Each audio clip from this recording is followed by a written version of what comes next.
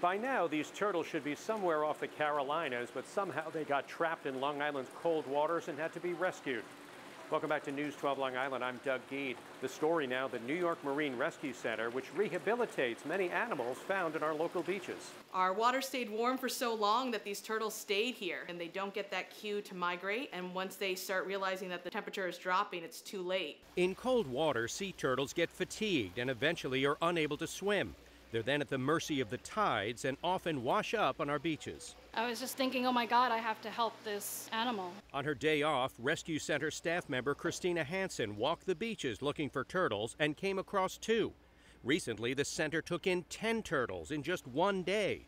In addition to being cold stunned, some have other issues. The animal actually had a hook lodged in its throat, and it's actually a 3-prong hook, which is probably painful for the animal. We have them on antibiotics.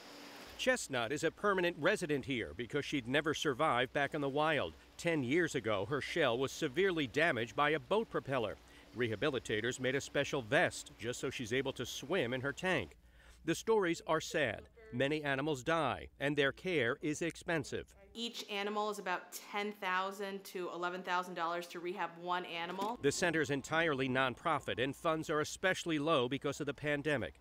But there's a reason workers are so dedicated. Staff and volunteers say there's nothing like the thrill of seeing an animal going back into the water.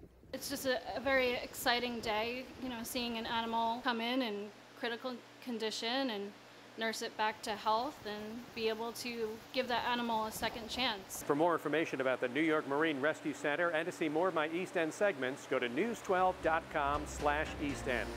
In Riverhead, Doug Geed, News 12 Long Island.